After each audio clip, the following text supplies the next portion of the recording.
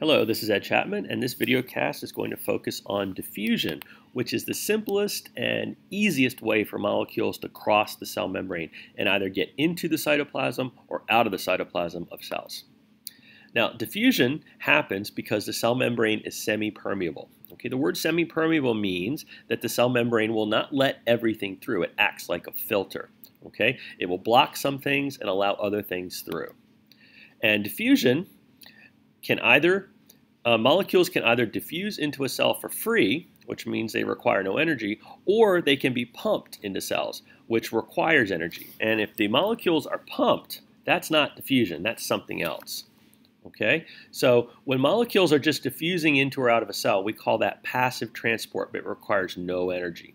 All right, if molecules have to be pumped, we call that active transport because it does require energy. All right, this is very important. Passive means no energy. Active transport means does require energy. And we're going to cover this second part later on in a future video cast. We're just going to look at diffusion in this video cast. All right, now diffusion is the ability of certain solutes, okay, which are molecules that will dissolve in water, to pass through the membrane. And of course, water can diffuse easily through the bilayer. Carbon dioxide and oxygen can both diffuse very easily through the cell membrane. And they do this by passing directly through the phospholipid bilayer. Okay? And because they're moving through with no energy being required, we can call this passive transport. Now, passive transport can happen in not two ways, sorry about that, in three ways. Okay? Diffusion, osmosis, and facilitated diffusion.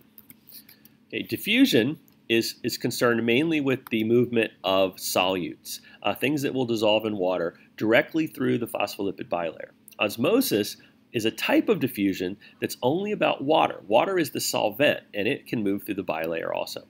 Facilitated diffusion is the movement of solutes that are either too big, or because they're ions, they have a charge, they can't get through the phospholipid bilayer, so they have to pass through those embedded proteins, which we're going to call channel proteins.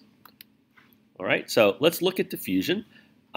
Oxygen is probably one of the more familiar solutes that can dissolve in water, and diffusion causes solutes in general to move from where they are concentrated to where they are dilute.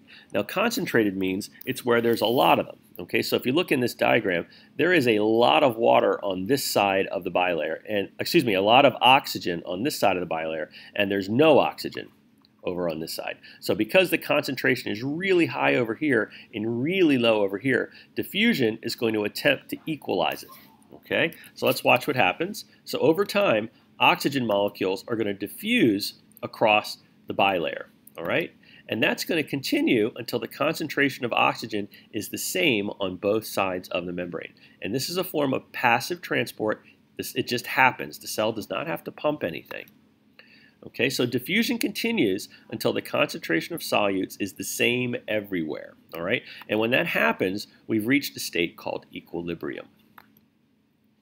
All right, now, plant cells and animal cells are diffusing different things in different directions because they have different metabolisms. If you remember, plant cells do photosynthesis, and in the process of doing photosynthesis, they make a waste gas called oxygen.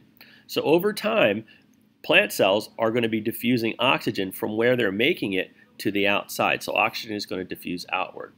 All right?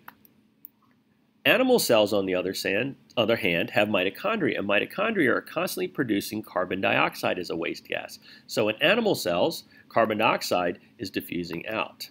Okay, now you may remember, okay, that plant cells need carbon dioxide. So carbon dioxide is going to be diffusing into plant cells.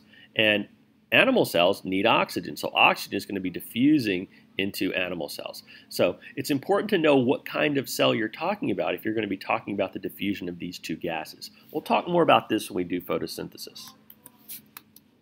Okay, thanks for listening. We'll stop there. The next video cast is going to be about osmosis.